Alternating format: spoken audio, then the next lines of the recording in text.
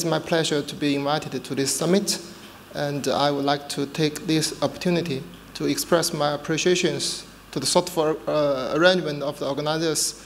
And also I want to share something about China's infrastructure and the new energy development of China.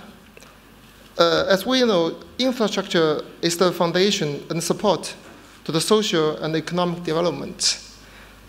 And there is a Chinese saying goes like that: better roads lead to better life. In recent years, highways and high-speed railways have been developed very fast in China. By the end of last year, the total highway mileage in China exceeded to 130,000 kilometers, ranking the first in the world.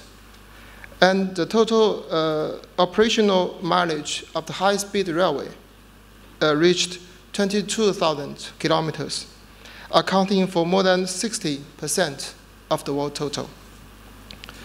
Furthermore, facilities connectivity is one of the 5 major cooperation priorities of the Belt and Road Initiative raised by the Chinese President Xi Jinping in 2013. The other 4 priorities are policy coordination, unimpeded trade, financial integration, and people-to-people bonds. Now the initiative is well developed and full of vigor and vitality. President Xi Jinping also put forward 5 concepts of development, that is, innovation, harmonization, green, openness, and sharing. The ideas are: development should be scientific, sustainable, and inclusive. Now China becomes the 2nd largest energy consumer. The development and utilization of new energy is attracting more and more concerns. Chinese government put forward favorable policies and measures to promote the development of new energy. Along with the economic development, a beautiful and a green China is being realized.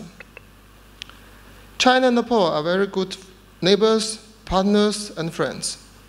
All along, China government have actively promoted economic and technical development to Nepal, such as the construction of roads, airports, dry ports, hospitals, academies, schools, historical relics renovations, hydro and solar power projects, something like that, carry out those key projects of road and belt, and to enlarge cooperation on infrastructure and the new energy areas.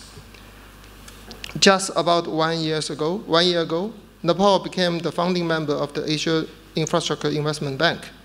We believe that those will improve the infrastructure condition and promote the development of new energy, and will play a very important role in economy, livelihood, and environment areas, and also the living standards of the people of Nepal and also South Asia as a whole. Today, Himalaya Consensus Institution organized this summit to discuss and share ideas on renewable energy, environmental protection, sustainable development, and other related aspects.